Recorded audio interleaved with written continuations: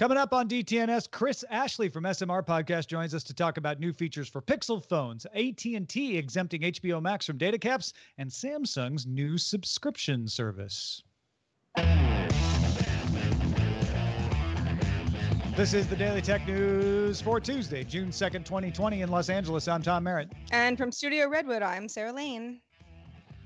And I'm Roger Chang, producing the show. Yes, that's what you are. He almost forgot. Also joining us, as I just mentioned, Chris Ashley, host of the SMR Podcast. Chris, welcome back. Hey, thank you for having me back. Hello, everyone. And extra thank you again for being part of yesterday's show. Really appreciate it, man. Oh, my God. Absolute pleasure. Thank you to your fans and to anybody else that caught a listen and had kind words to say. That was unexpected. We had no idea. We actually had to talk about, is this going to be good for us to, because what's going to happen? And we're like, you know what? Let's go. Let it fly. And the response has just been overwhelming. So, yeah, awesome. I'm glad you decided to do that, given that it turned out positive. We've had no negative responses yet to that show. So thank you, the listeners, for that as well. We were just talking about all kinds of things, grilling food and getting haircuts. Get that wider conversation in our expanded show at patreon.com/DTNS. Let's start with a few tech things you should know. Cisco CEO Chuck Robbins announced that Cisco Live, scheduled for Wednesday, tomorrow, will be postponed. Robbins said that, quote, people across the U.S. and the world are dealing with so much pain, frustration, and anger. We want to give you space this week to do what you need to do within your own organizations and communities. And likewise, Sony postponing the PlayStation 5 event that was supposed to happen Thursday, June 4th. The company's official account tweeted, while we understand gamers worldwide are excited to see PS5 games, we do not feel that right now is a time for celebration. And for now, we want to stand back and let more important voices be heard. Sony didn't give details on a new date yet. Also, EA delayed the Madden NFL 21 event scheduled for Tuesday, and Google delayed its Android 11 beta announcement. New data from Gartner shows global sales of smartphones declined 20.2% in the first quarter of 2020 this year. Samsung smartphone sales fell 22.7% in Q1. However, the company kept the number one spot with 18.5% of market share. Huawei recorded a decline of 27.3% year over year to 42.5 million units. However, still kept its number two position with 14.2% market share. Apple's iPhone sales declined 8.2% to 41 million units, and Oppo's smartphone sales fell 19.1%. However, strong sales of Xiaomi's Redmi devices actually led the company to a gain in Q1 over 2019, the only top 5 company to do so. Amazon now lets you use the drop-in feature on all your Amazon-capable devices at once. You could already use the drop-in feature to send your voice to, say, the Echo in the bathroom or the Echo Show in the kitchen. But now you can say, drop in everywhere, and it'll send your voice to all devices, kind of like a whole house intercom. Reminders also can be set up for all devices at once.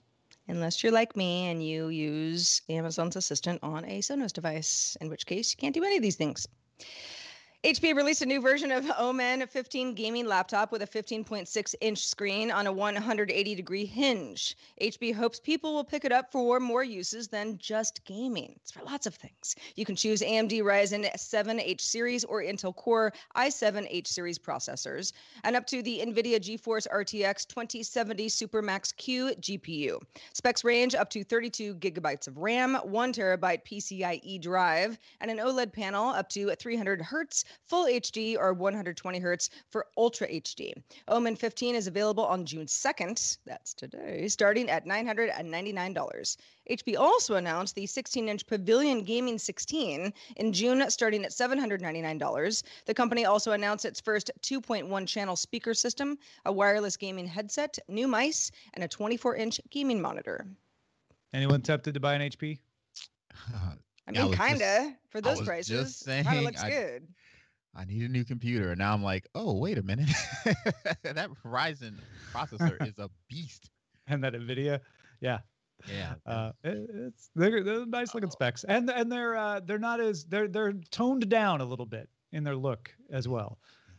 They've tried to sleek it up and make it a little so you could use your gaming laptop in a business situation and not have Right. it look so out of place. All right, let's talk a little more about that Pixel update. Google announced new fixed features for its Pixel line of Android phones.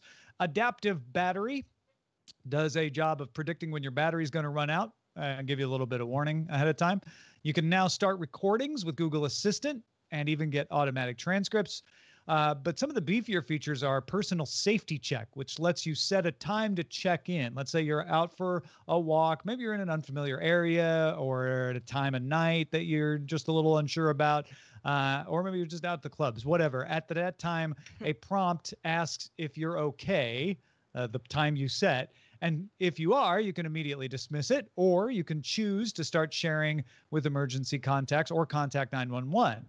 If you don't do anything, it will automatically share your location with emergency contacts. It will not automatically contact 911 to prevent accidental calls. And there's also a new bedtime mode in the clock app that lets you fall asleep to calming sounds. It limits your interruptions and will log your activity for you. If you're on your phone after bedtime, it'll tell you like, hey, you told us bedtime was 11 o'clock. Right. You were working You're on up. Twitter and Instagram and TikTok this long after 11 o'clock. Google rolled out bedtime tools in Android itself last month, but today's new bedtime tab in the clock app is exclusive to Pixel phones now and coming to all Android devices later this summer. I gotta say, the personal safety check makes perfect sense. Although, and you mentioned the clubs, ha. I mean, when was the last time I was at a club? Been a while, and probably will be again, if ever. But I can imagine a lot of people being like, this is a really good idea. And then they just sort of like safely fall asleep. And then their emergency contacts are like, you might not be okay because you didn't say okay on your side of the device. So some of the stuff is, I guess it remains to be seen how helpful it is versus sort of false positives of people getting scared. But it's better to have the option than to not have it at all. Yeah, and the more I think about that feature, the more I'd like to see it for kids and parents, right? You get the safety check, kids out, party or whatever, teenagers, Yeah. and they don't check in, and the phone starts doing its thing. I kind of like that feature actually. Yeah, I can't imagine I would use this at home much, but that's a really good use for it. I could see maybe using this traveling. My wife and I travel, and sometimes one of us will go off to do something while the other goes in a different area. Maybe this is a way for us to make sure that we don't get lost or anything like that. To the bedtime thing, I'm not going to use though. I fall asleep too early. Yeah, don't need it. Facebook launched a tool, which you might need, called Manage Activity that lets users batch delete old posts. You can search by date, people tagged, or content type, and then choose to either delete entirely or archive the batch so only you can see them. Deleted posts will be recoverable for 30 days if you happen to change your mind, and you can choose to delete them before the 30 days as well if you're just like, no, I'm sure I want them out of here. Manage Activity is available to some app users now and will roll out over the next few weeks to others. Yeah. So I more like this for kids, right? Because kids are gonna post things that are silly all the times, and once they start entering college and the job market, and be able to go back and clean that stuff up. Adults, I think you should wear your shame. You think this should be locked down? Locked down. Yeah, adults not allowed. If you're over 18, you cannot use Manage Activity. I mean, in general, I am a person who doesn't like to delete photographs at all. I just like if you're embarrassed by them or they're not working for some reason, it's like, yeah, lock them down. But in general, like deleting history makes me uncomfortable. Facebook is a great place for this. Like I can think of two use cases immediately that people would be like, this is awesome. If you're trying to get a job and all of a sudden there are maybe a collection of photos that you have that, not necessarily should go away forever, but need to be put under a padlock so that they're not immediately viewed, or go through a breakup of some kind. We've all sort of seen that where it's like, oh, that person just disappeared from other person's timeline. Like, okay, you do what you got to do, but this at least gives you a little bit more of flexibility to maybe again just put that in a album somewhere that isn't associated with you to the outside world, but doesn't necessarily just mean that you've deleted them or you've untagged that person entirely. I hadn't even thought about that aspect of it because Facebook does the automatic, like, this is where you were 10 years ago sort of thing. It's the which worst. some people the love, worst. but Yeah. not only breakups, but, you know, friends or family pass away. That too. You might Yeah. like being reminded, you might not. And because this has a Right. filter, you could say, like, you know what, just archive those pictures for a while. Maybe I'll bring them back later. Yeah. But yeah, it gives Yeah. you some They're- control. Yeah. And years ago, I did this on Flickr. I was such a deep Flickr user. I still am to some extent, but back in the day, it was more so. And after some time went by, I was like, a lot of this stuff is just public when it shouldn't be. And, you know, even just kind of like photos that I took of a mountain like 40 times, where I'm like, just the one picture maybe is fine for like everybody else. I And really so love that mountain back then. yeah, and I don't know how many people use Facebook in that way where it's like super heavy into photography, but if you do, then this is actually really helpful. Yeah, my only question is, it's gone for you if you want it to be, but is it gone for Facebook as well? That was Yeah. my only question. Is like, you know, can they dredge it back up later on? Even though you permanently delete it. Yeah, Well, this is a really for good ad question. targeting purposes, certainly. Well, and Facebook has had a history of saying things are deleted and then people finding them available if you knew the URL to look for. They fixed that problem. I would say this is not a good feature for forensic use. If you're like, I really need to securely get rid of my past, Right. manage activity is possibly not going to do that. This is really like for the use cases we're talking about where I don't want to be reminded or I just want to keep some things out of my timeline, because you're right, Chris, they may not be gone from the server. Yeah. AT&T confirmed to The Verge that its HBO Max streaming service will not count against AT&T Mobile's traditional data caps, or even those soft data caps you get on otherwise unlimited, where they're like, well, it's unlimited, but as soon as you hit this cap, we'll slow you down. Won't count against those either. Competing services like Netflix and Disney Plus do, because they haven't paid AT&T. A Verge source says HBO Max is using AT&T's sponsored data system, which technically lets a company pay to excuse its services from data caps, which would mean internally at AT&T, Warner Media records an expense from its bottom line. It has to pay the other division, AT&T Mobile. AT&T Mobile records revenue.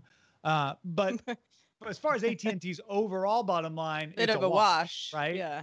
And I think sometimes it's easy to dismiss that. I've been in the case where I was working in a department that had to charge, had to Charge back. pay another division, and it sucks to be in the department that has to pay because that does come out of your budget. But again, overall, it's not going to hurt the profitability of AT&T, is it? Here's the thing: when The Verge investigated back in February 2018, only AT&T's own DirecTV, Uverse, and Fullscreen used its sponsored data service. AT&T itself on its site only lists a partner named Aquito as a user of its sponsored data page. Aquito is a marketing company that gives customers more data to use in exchange for viewing ads. You engage with the marketing and then they give you data credits. The idea with this kind of zero rating is that it's either just given like T-Mobile does to partners for no charge, or it's a charge service like AT&T has. And the idea would be like anybody's free to buy it. So we're not preferring our own service here. It's just no one else has bought it. Does that ring true with you, Chris? The more I hear it and the more I reread it, the sicker and sicker I get over this, because the reality is, this is just nonsense. Because clearly, if Netflix paid for this, they're going to pass the charge on to us, which is the whole purpose of having a net neutrality in the first place. So, they can say, yeah, we've got this loophole where you can buy the service, but the reality is they don't expect anybody to buy it. And the biggest problem, as the article points out, it's not even illegal because we don't have net neutrality anymore. Thanks, Ajit Pai. Aha, you said his name. I was hoping you wouldn't have to do that to yourself. But Well, I mean, it's a funny thing because for years we've been talking about like, are there, aren't they? When it comes to lots of large companies that are running a lot of people's internet and broadband services and television services and sometimes all three. And back just a few short years ago, it'd be like, well, this is an outrage, and now it's kind of like, so this is happening, pretty sucky of AT&T, but like they're allowed to. It's not illegal. So And- what are we and- going to do about it? To be clear, they would have been allowed to under the Open Internet Guidelines. Open Internet Guidelines allowed 0 rating for mobile, as long as you made it available to others. So by the letter of the law, net neutrality was still around. Yeah. They would have been fine the way it was written. I think the biggest thing that I would like to see AT&T do here is make it transparent how much this costs. Now, I know that that's a competitive disadvantage, and there's reasons to why be you part would of the want to do sponsored that. program. Yeah. But Yeah. tell me who's using it. Tell me how much it costs, because if it costs a lot to the point where no one would possibly use this unless they were inside the company knowing like, well, they'll increase my budget by that much later to make up for it. So it's all cool, right? Because there's tricks you can do like that. Because that would be getting around the idea of even the old rule, which was if you're not preferring your own services, it's okay. And it does appear like AT&T is preferring its own services, but AT&T gets to say they're not because they have a plan that anybody can call them and ask them about if they want. You see, the problem with this too is like super confusing, right? Because it's like it's legal, it's not illegal. Well, there's a loophole that allows people to get through it, and I think the whole net neutrality thing has gone through because it's somewhat confusing for majority of people. Like the people that understood it complain about it, but others, just don't care. They don't realize how it affects them. And and when we take on issues like this, we got to be better about simplifying it so that people understand why they're getting screwed. And my big thing is we need to stop changing the rules every time we change the party in control. We need to have consistent rules across administrations. Yeah. That'd be nice. Roku has added a program guide grid. This might be good news for some of you Roku folks to its Roku channel app, which shows what's streaming at the moment with 130 viewing options. The options include several live news streams, similar to how Zumo or maybe Pluto TV work, if you're familiar with either of those. The Roku channel also offers on-demand programming, some free with ads, as well as some premium offerings with Stars, BET Plus, Acorn TV, and others. Yeah, so it's kind of weird if you haven't used the Roku channel. It's a bunch of on-demand stuff that's free. It streams with ads. It's very similar to IMDb TV or Fubo. Was it Fubo? No, Tubi. They're so similar in their names. But they just stream stuff for free and they play ads for you. But then they also do what Apple TV does or Amazon does, where they let you add on paid channels, and that's the Stars, BET Plus, Acorn TV stuff. So I like this idea that they've put in a grid, and it's kind of cool that they're integrating more of a Pluto TV type feel to this, along with that on-demand library. Especially right now when people want to watch news, if you're kind of flailing around, if you don't have a YouTube TV or a Hulu Live TV or something like that, this might be a way to find an ABC News live stream, something like that. Yeah, I love anything that helps people cut the cord because I did it years ago. And the fact that I still see updates and I still see people saying, I just cut the cord, on Facebook or whatever, it really just shows me like, yeah, we might have been early. So anything, any service that can be done that can make the process easier for folks and make content easier for people to find, because that's one of the hardest things you have to do, right? Is you have to figure out, here's what I watch. How do I get it when I cut the cord? So anything that makes that process easier for people, I'm all for. This is good for Roku's business too, because their business is less about selling boxes and more about selling services and advertisements. And the more people they can get to use the Roku channel, the more of that they can get. They can rake in a little bit of that Stars money. They can rake in a little bit of that advertising money. Maybe they can finally come to an agreement with HBO Max and get an HBO Max app on there. We'll see. So yeah, it's interesting to see the development of Roku and the evolution of Roku as it goes. Samsung launched the Access phone subscription program in the United States. The program bundles in a new Galaxy S20 or an S20 Plus or an S20 Ultra with Samsung Premium Care, 1 terabyte of OneDrive cloud storage, and Microsoft 365 personal services. Users can upgrade devices after 9 months for free or earlier for a one-time $100 fee for canceling access within the first 3 months. So in other words, you can upgrade every 9 months. You got to keep it for at least 3 months or you got to pay these fees. Access pricing varies by device. $37 per month for the Galaxy S20, $42 a month for the S20 Plus, $48 a month for the S20 Ultra. I'm looking at this, and it's easy to kind of just dismiss it, but just OneDrive is $9 a month. Office 365 Personal is like I think $65 a year or something like that. Just those two alone really make this kind of compelling. And then if you're, I don't do it as much anymore, but if you're still on the I gotta have the new hotness every year, I think it's a no-brainer. Yeah. Yeah, I mean, it's sort of like I was like, oh, it's like Creative Cloud and what I've gotten used to. Like I pay in perpetuity, for all the cool software that I want. Or my car lease, where it's like, all right, well, I get to upgrade fairly often because I can't commit, but also I, don't have to pay as much upfront type thing. This is a great service. Again, like you mentioned, Chris, for if you want some of that, like the cloud storage, the software portion of this, then and I get a new device that's shiny and cool more often because that's part of what I'm paying for. It is very compelling. Yeah. Yeah. Office, Word, Excel, Access, man, just those three is good enough.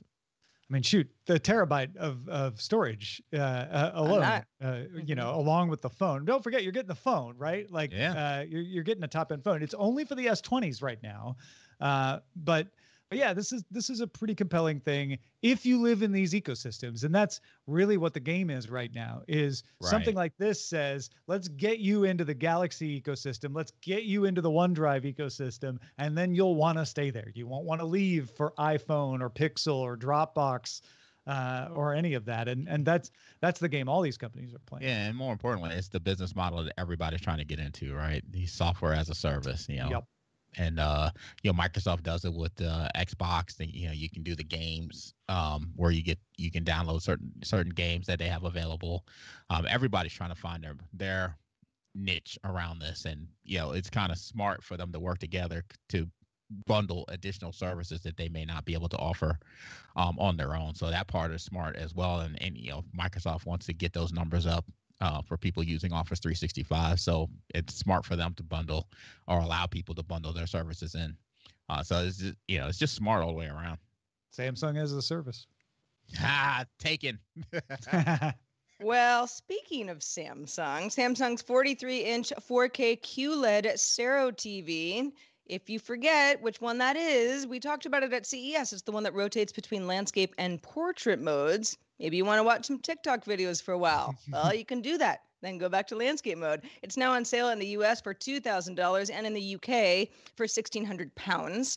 The Sero was available in Korea up until now, but it's been available there. If you have a compatible phone, like Samsung's own Galaxy phone, you can tap it against the TV's frame to launch screen mirroring, and the TV will automatically rotate because it understands that you want to match your phone's orientation. So that's kind of fun. But if you don't have that, or you just want to do it other ways, you can also use a remote or voice commands or the Smart Things app to manually rotate the TV. AirPlay 2 also supported. So if you like the form factor of this, you might be into it. I actually have a friend who, for whatever reason, he's like, don't want to mount a TV on my wall. Never liked that idea. Love the idea of being able to put wheels on this, but you can. Doesn't mind that in landscape mode, you've kind of got this kind of chalkboard type of thing that is going on that you're going to see when you're not in portrait. And, the only thing that would hold anybody back, really, if you like this, again, because it does give you some options, is it's somewhat of an unproven model, but it's the price. It's, do you want to spend $2,000 on a 43-inch TV? Because for a lot of people, it's like, 43 inches isn't that big. Yeah, that's a super detractor for me, is that $2,000. I mean, I wouldn't even get this anyway, because and I want to be clear, I actually enjoy the ability to cast my phone screen up to the TV, because quite often when I'm working out in my home gym, and like somebody sends me a video and I've got my brother or my training partner with me in there, I'm like, oh, you got to see this. And I'll send it up to the TV through Apple TV. Yeah, it's super handy. And we'll get a laugh out of it, and then we'll go back to working out or whatever. So I love that feature. So I'm not poo-pooing the ability to do that. But I've never had a video where I was like, man, I wish I could cast this and then rotate it. And then, the TV can rotate it for $2,000. No, I'm not down with that at all. That is crazy. Although you Everybody- mentioned working out, and it's like, listen, I'm a little late to the TikTok game, but I'm waving the white flag. TikTok is super addictive. It just took me a while to like understand that. If I was working out specifically, or some other reason where I'm like, I can just sort of like have stuff on there for an hour, that would be a great time to have portrait mode on my television, which I mean, none of my TVs do that unless you want the black bars. Yeah, It's kind of a good side effect, right? Not a thing you would seek out and be like, this is my reason for getting a TV. I Like, hope not. Strike me down if I ever like. I need to watch TikTok videos. I need to get that portrait TV. But yeah, no, I don't know. It's. I'll be interested to see who gets this and how it works, and if we see a lot more of these kinds of TVs that are swivelable. Everybody. Oh, go ahead. Sorry, just real quick. The only thing I feel like they trying to drop the ball on is you have to tap the screen to get it to rotate. If that was Well, no, you can do it with voice and remote. Too. Oh, Yeah. It's not just with the tap. That's just like a cool feature where if you've got the Okay. right phone, then they talk to each other. I thought you had to tap. I was like, oh, Yeah, that man, would- Why that didn't would you not just go be- the extra mile? But okay, if you can just do it on its own. I'm worried about the hinge wearing out. That's like when does that thing too. stop Oh, rotating? could you imagine 6 Yeah. months later? Right? It's stuck in the diagonal. Well, that's why I'm like, I was saying to my friend, I'm like, buy it and then tell me how it goes, because I'm not doing it. But Two I, guinea pig. Right. I noticed everybody in our chat room is like, this is perfect for Quibi, because Quibi has that thing on your phone where you can turn it either way. Except Quibi just got the ability to cast to AirPlay, but only in landscape. So if you had this TV and you were casting Quibi, you'd have That to would be keep it in so landscape. annoying. Yeah. Yeah. You'd be better off on the mobile device as it was intended. Hey, folks, get all the tech headlines each day in about 5 minutes. Don't forget, you can catch up real quick. Subscribe to dailytechheadlines.com. And thanks to everyone who participates in our subreddit. I got some stories for Daily Tech Headlines just this morning from y'all, so thank you. Submit stories and vote on them at dailytechnewsshow.reddit.com and let us know what is important to you.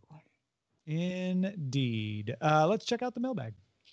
We got a lot of feedback on our special Time to Listen episode of DTNS yesterday. If you haven't listened to it, I hope you do. And I hope you get something out of it. And we got so much good feedback. We don't have time for it here, but just wanted to read some excerpts of a few. One person said, the stories told by those I've listened to for years touched me and gave insight I have never had so clearly. Will you pick this up, please, Tom? Oh, sure. The stories listened for years touched me. It gave insight I've never had so clearly. Another person said, I know about the inequality either due to race or economics or both, but knowing isn't feeling or understanding. I'll probably never be able to understand, but your podcast did something that most other reporting has failed to do. For me, it went beyond the facts and hit me on a more personal level. Thank you and your correspondents for this gift. Another person said, I normally write off shows and segments like what you did on Monday as pure virtue signaling. In the case of DTNS, however, your years of apolitical reporting, which I am immensely thankful for, have given you a level of credibility that other outlets simply don't have. As a result, I was happy to listen, really listen, and I now have a better appreciation and perspective. I imagine the decision for this episode wasn't easy, and I imagine you published this episode knowing that you'd get some blowback, probably even people exclaiming that they'd be canceling their Patreon subscriptions. I applaud your courage. Thank you for yielding the DTNS platform to share the voices of the Black community in this moment. Those are from different people, all Amazing. those sentiments, but they're representative of the vast majority of people. And our Patreon right now is down 6 patrons on the month, which is about normal. As people get charged at the beginning of the month, they tend to go like, oh, wait, I can't really afford that. So it seems like that is not a factor either.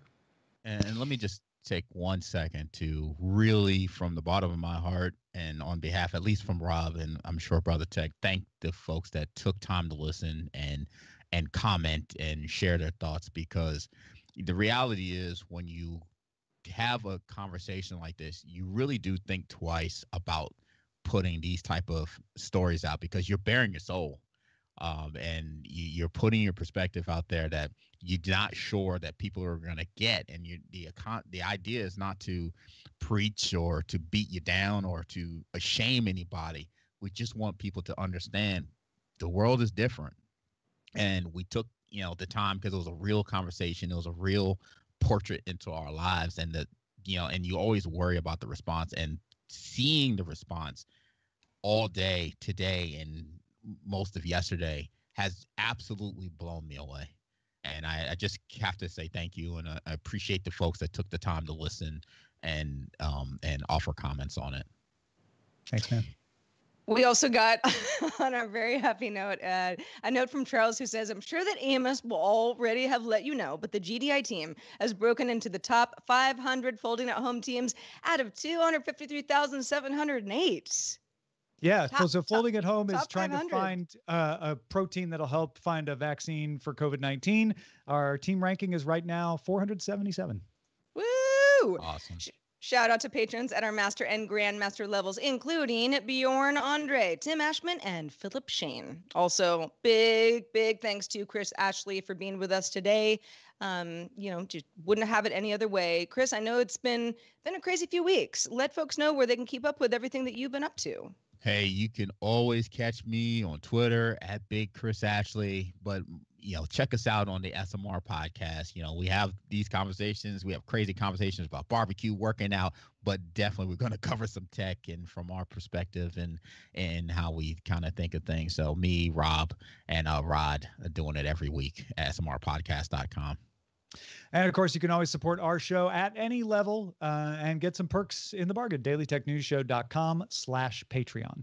If you've got feedback for us, our email address is feedback@dailytechnewsshow.com. Keep it coming. We love to hear from you. We're also live Monday through Friday, 4:30 p.m. Eastern. That's 2030 UTC, and you can find out more at dailytechnewsshow.com/live. Back tomorrow with Scott Johnson. Talk to you then. This show is part of the Frog Pants Network. Get more at frogpants.com. Diamond Club hopes you have enjoyed this program.